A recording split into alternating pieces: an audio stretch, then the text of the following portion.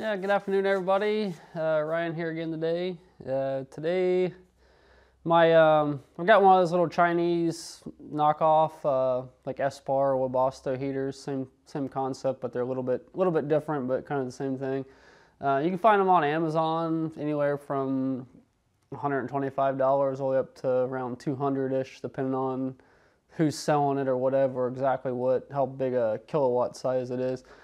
So I had the 5 kW one in my truck because my original Espar heater from Thermo King with eAPU, it quit working, and as y'all probably know, they're close to $1,000 to replace those. So I got on Amazon, I found these whole kits, and the first one I bought, I think I paid like $120, and I paid like $125 for this one. But I was out in Idaho, and it started spitting fuel out the exhaust pipe and sputtering and all that. And as cheap as they are, it's instead of buying parts, it's cheaper just to buy a whole new kit here. And I'm just going to swap out the actual heater unit and just leave everything else in place. I'll probably change the fuel pump and filter out, of course.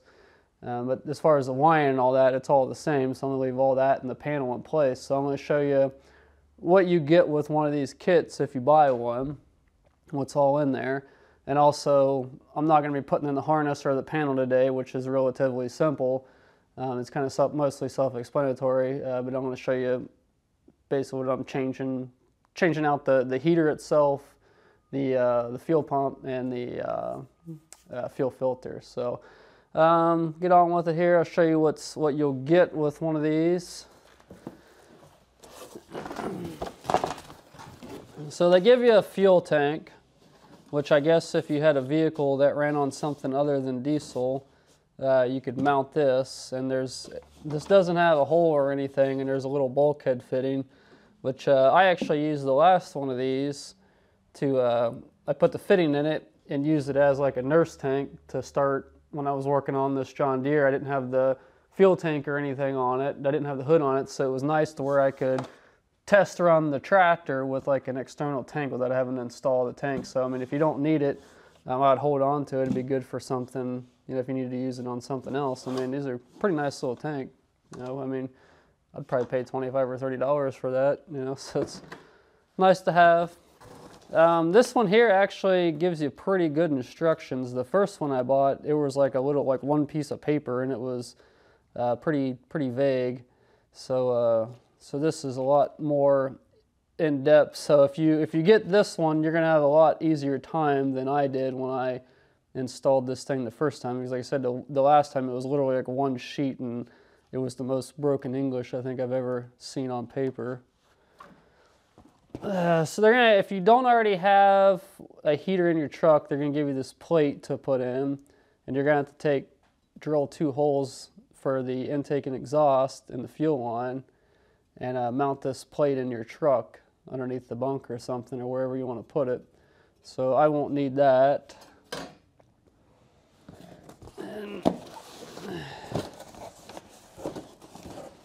So in here they're going to give you a little ducking. I think the last one I bought, they gave me 2 of these. Then there's a little louver there. So if you need to install that, I think this is stretched too. I think that's stretched quite a bit. So you got that little duct work and a louver there. If you need to install that, I'm not going to be using that this time. And then you got a whole bag of clamps, a little fuel line, it looks like, fuel filter, this thing right here, this plastic rubber thing. This is to mount the fuel pump. Then like I said, screws, bolts, all that good stuff. So probably throw that fuel filter on. Fuel line, this stuff, it looks the same as the last one I did. This fuel line isn't big enough for the fittings that they give you, so you'll probably have to buy something different. And just like I said last time, the fuel line that came with it wasn't even the right size fuel lines for the unit itself and for all the other fuel pump and all that. So most likely you're not going to be able to even use that. Then you got the wiring harness, so it's not too complex. If you're going to install, I'm just going to hold on to this as a spare since I'm already I already have it all installed.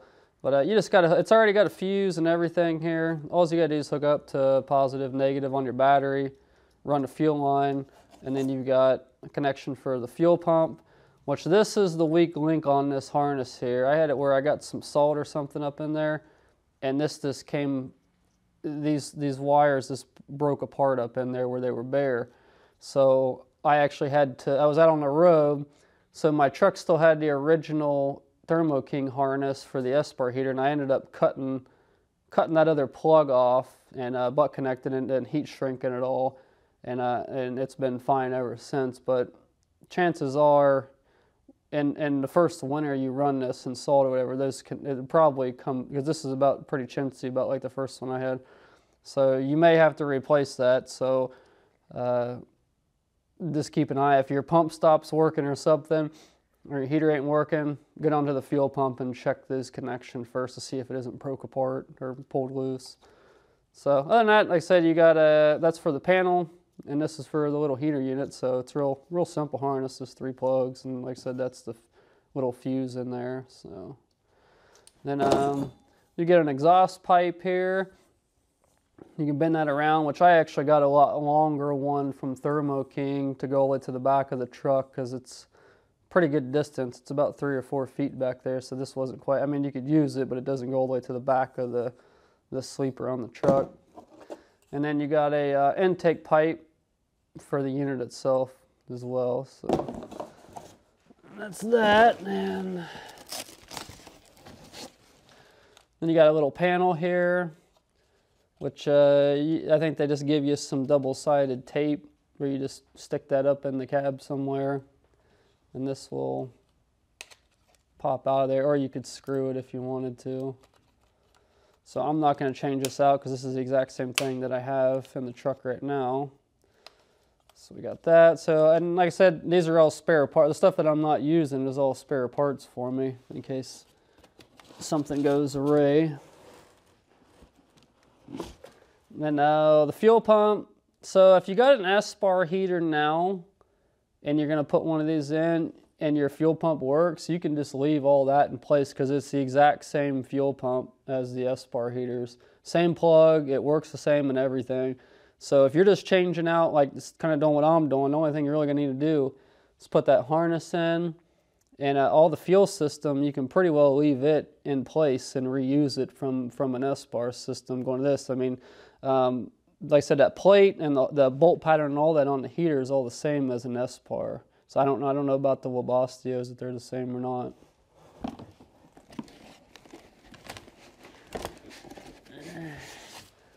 And this is the actual heater unit right here. So just got a plug. This sits down in on that plate, and then there's 4 bolts that go into it. Fuel line hooks up. Then I believe this is the intake and that's the exhaust, if I remember right. And then this is the intake for the air that's going to heat. Then I've just got a short piece of duct, about 3 or 4 inches in mine, which will take off the old one. And I stick that on, and it goes into underneath the bunk in the truck. So real simple, not a lot to this. Like I said, it's nice that they have a lot more in-depth directions there.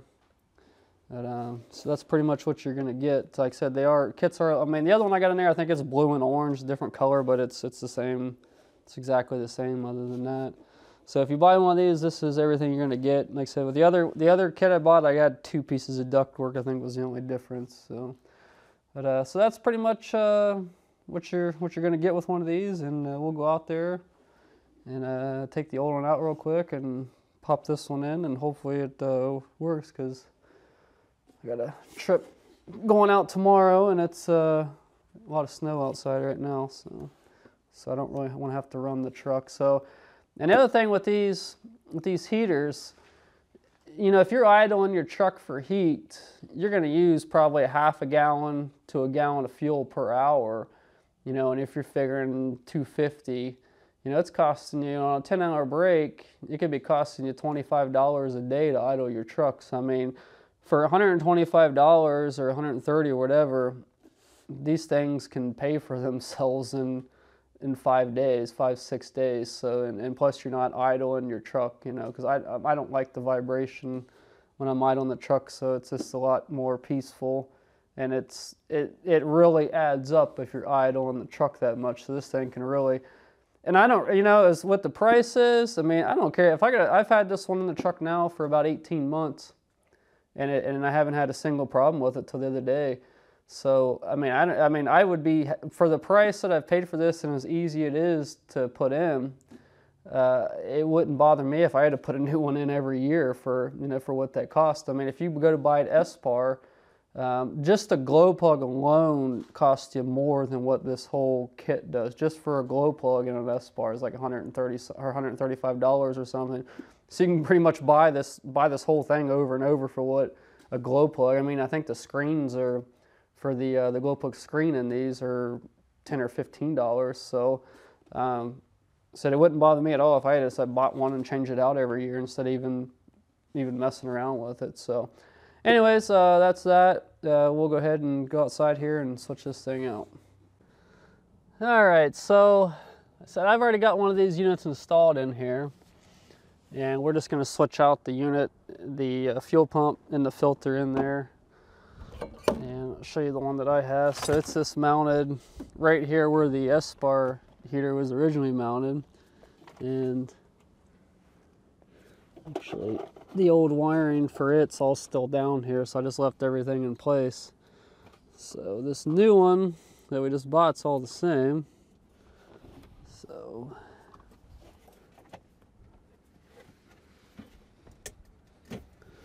that's all I gotta do to unhook that. And I've just got a short duct that goes up there underneath the bunk, basically. So it's like the only difference in these is the color. So that's all we got to unhook right there.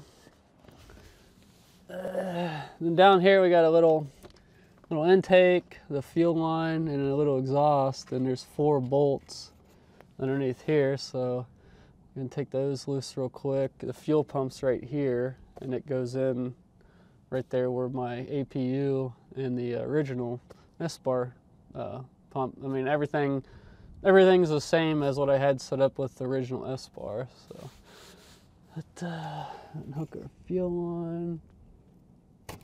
Oh, I got fuel all over me.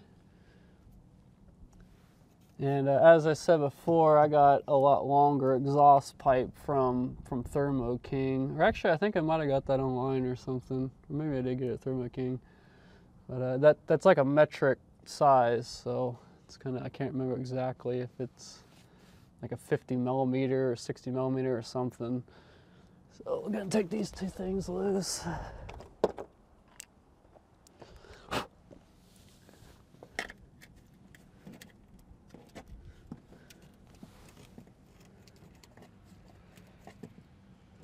And I see it's snowing pretty hard here. It just kind of came out of nowhere. So that's that.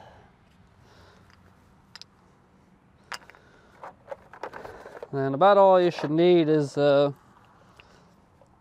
couple little nut drivers here.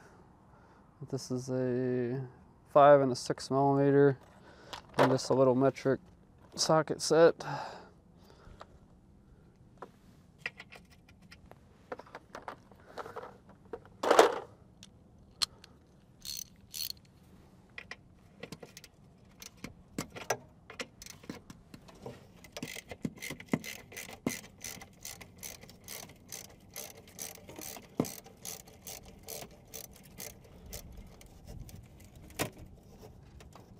Yep, and I just broke that.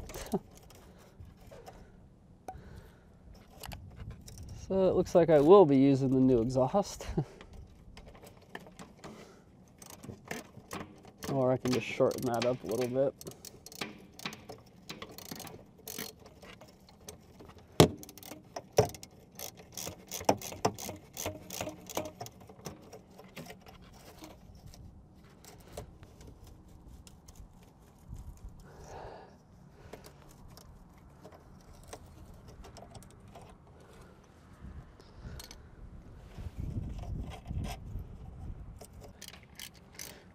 All right, so I got had a little exhaust pipe off. Had to get a pair of channel locks for that, and taking these 4 bolts off, which they came out easy. So on the last one here.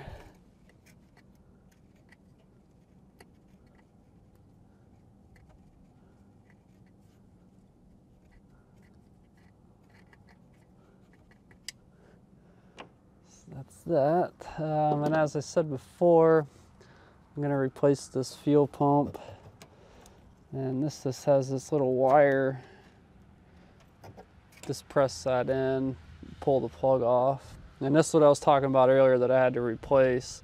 So you can see this Espar Thermo King one's a lot heavier wire and made a little bit better, quite honestly. So this slips in this rubber keeper thing, this pump, and I'm just gonna pull everything out and just replace. I'll keep the hose and put a new filter on and change that pump out as well while we're doing this, so everything will be, for the most part, new. So I'll go ahead and cut this and take it loose back there, and we'll go inside for a minute and get out of the snow. All right, so I got the old one out right here and just comparing everything to make sure everything's the same, and they look pretty well. The only difference I see is they moved the wiring to the other side, which won't really make a difference in what we're doing here. So I just take this little duct off, put it on the new one, and I'm gonna put a new fuel filter on here and change that pump out, and then we'll throw everything back in here. So I'm gonna take this off first.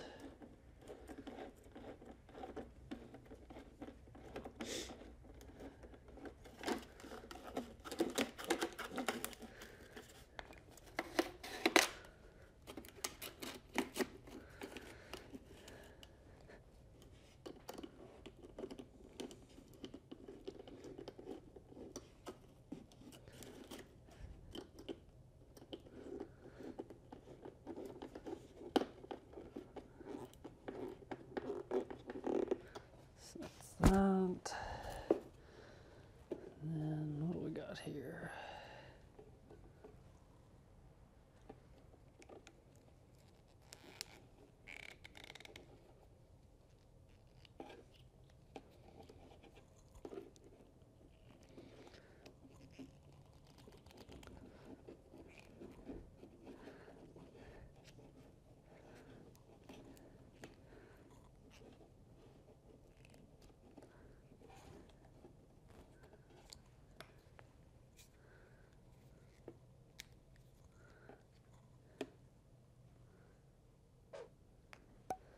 And I believe I had to shave that down a little bit.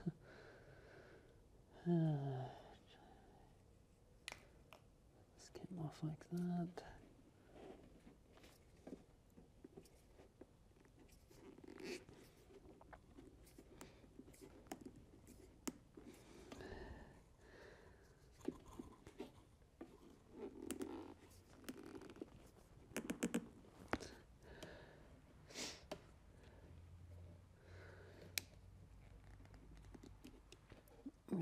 I'll have to get a socket for that.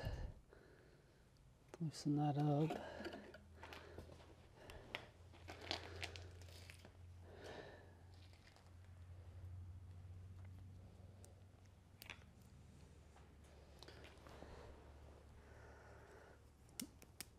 And let's take this clamp off here.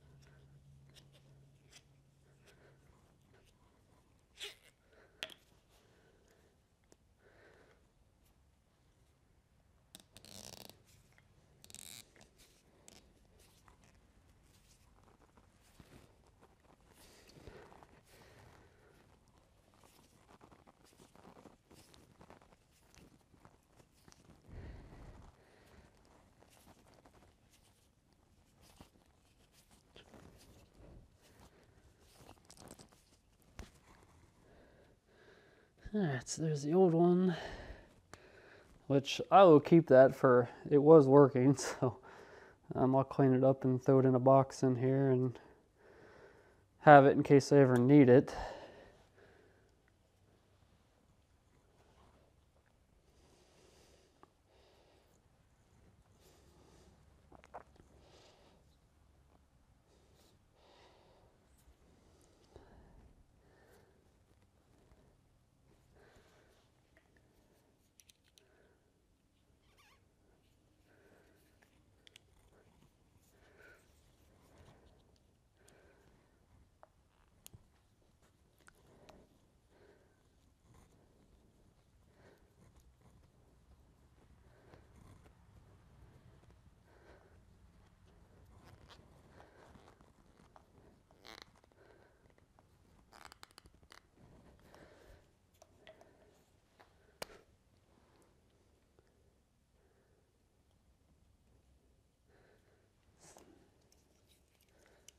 So I'll put this little clamp on.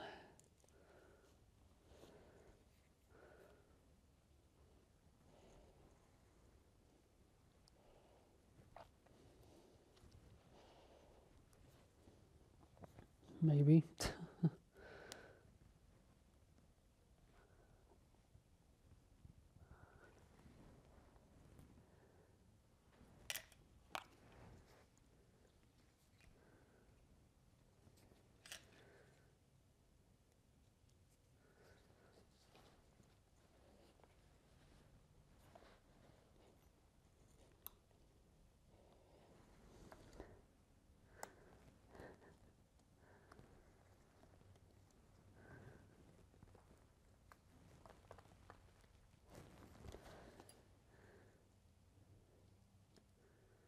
Yeah, almost there.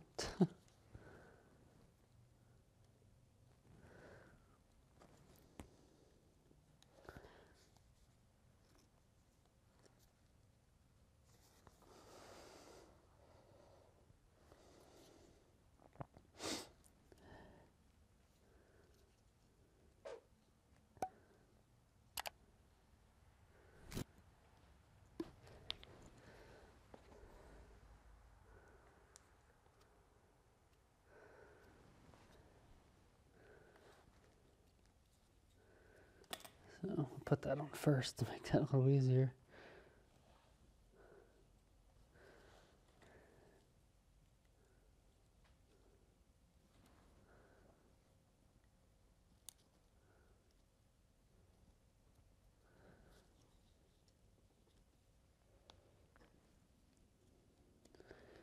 There we go. There's that. So just need to grab a socket and loosen that up, and we get that tightened up on the fuel filter, then go back out there and put everything back together. So that should be hook it up and start it up, and should be hopefully pretty much it. All right, so I'm gonna stick the new one back in here and go and pull that little fuel line cap off. And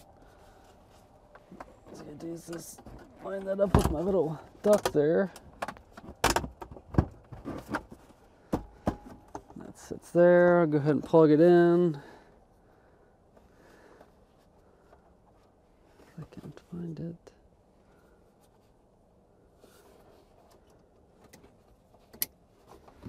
And it's plugged back in. So now it's good to stick the bolts back in the bottom of it here.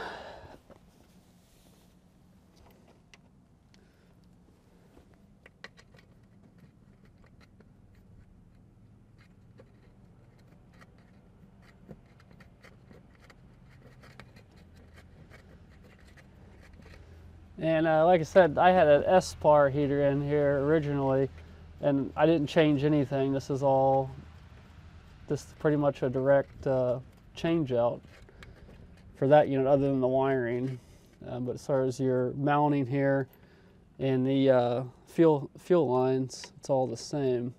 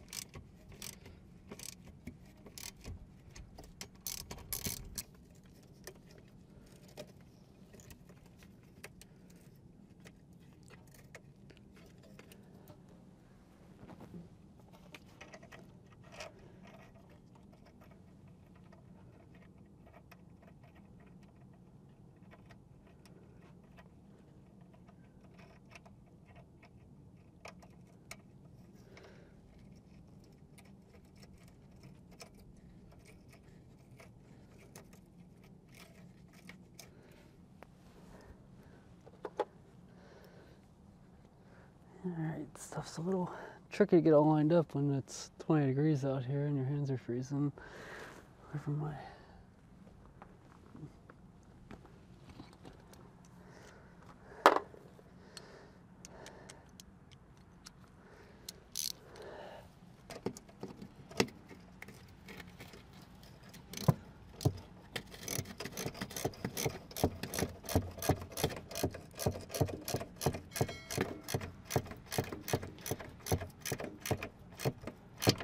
Probably should have did this yesterday, and it was like 35 degrees and sunny out.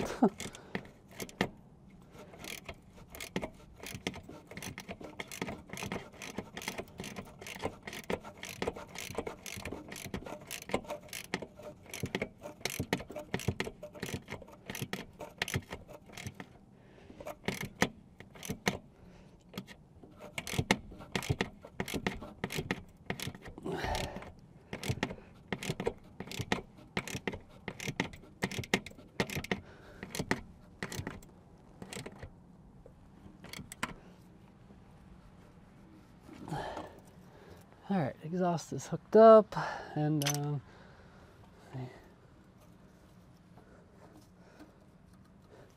run inside and grab the fuel line and hook that up and the intake and give it a try. All right, so we should be able to slide all that through there.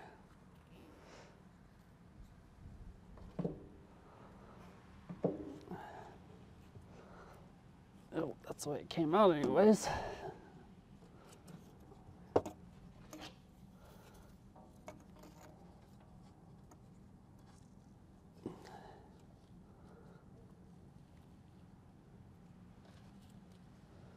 The fuel line up.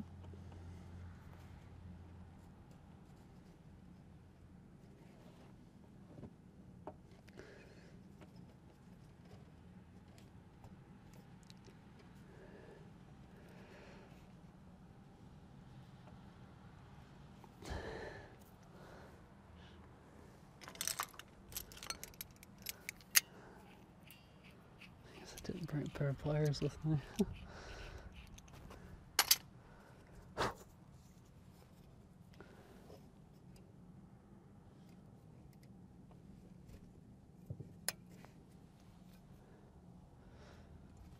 And put the intake back on.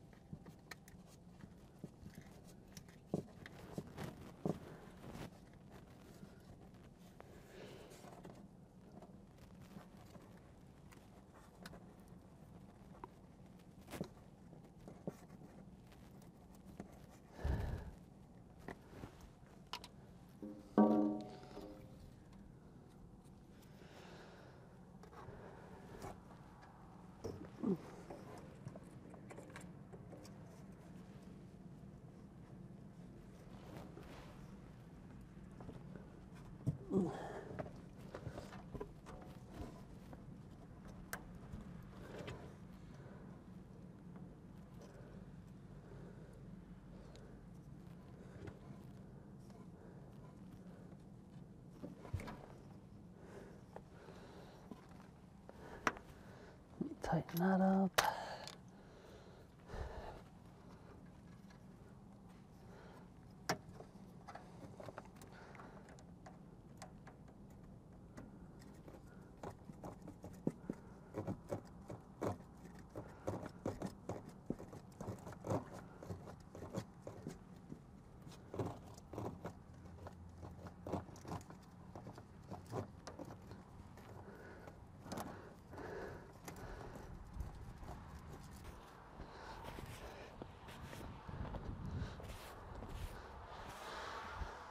Yeah, I think we got everything hooked up properly here, and like I was saying earlier, since my harness is already in, if you're doing a new install, you're gonna have to run, you know, the wiring out and to the batteries, which are under there. With as much snow as we got coming down, I mean, this is I just started this like an hour ago, and everything's already covered, so it's kind of came out of nowhere here. So everything's secure in here. Like I said, the only thing you're not seeing, the little panel, you can just mount that in there anywhere, and it just has that plug in it, so that's pretty self-explanatory. I'm going to jump in there and turn it on real quick, and should be able to hear it start pumping fuel and all that down here, and hopefully light off and put some heat out. Alright, so I got everything hooked up, had it running here for about 15 minutes or so. Got my skirting back on, and I screwed up that piece when I was doing it, so I got to fix that here when I get back home probably. But as you can, you may be able to hear down here, it's the pump's running, and you can hear the blower. I've got it on the highest setting. So, and everything's running there. So we'll go in there real quick and look at the panel.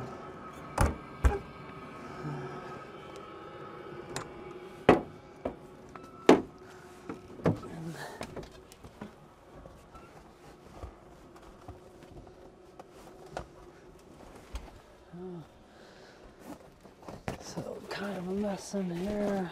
It may be hard to see, but as you can see, I got it on the highest setting. That means the fuel pump's working. Yeah, fans blowing and intake and exhaust.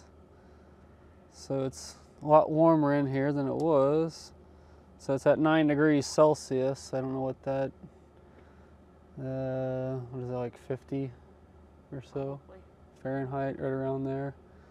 So I'll have to go through the book to figure out how to change that.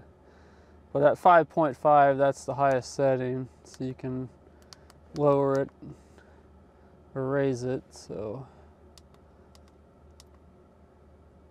and the voltage is nice too, so you can see that. So put that back up there, and it's pretty well the end of this job. So.